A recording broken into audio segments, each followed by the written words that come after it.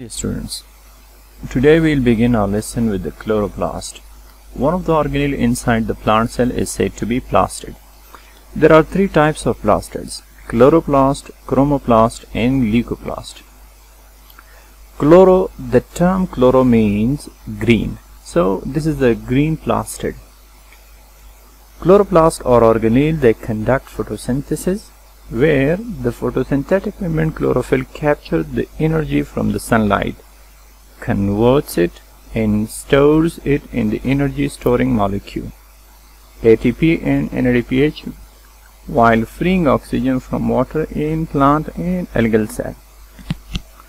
Dear students, look at the structure of chloroplast. The chloroplast has a few main structures. It's a very simple organelle. It's composed by two membranes, the outermost membrane, this one, and the inner membrane.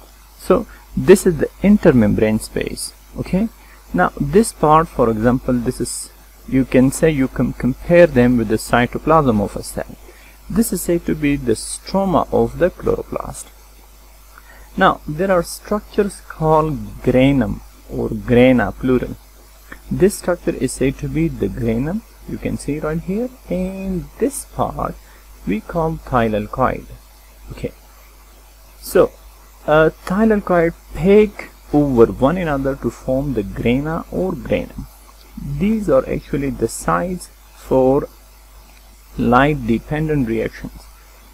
Dear students, in our previous lesson we studied two types of pigments: accessory pigments and its primary pigments. Primary pigments are chlorophyll A and B. Accessory pigments are xanthophyll and carotenoid.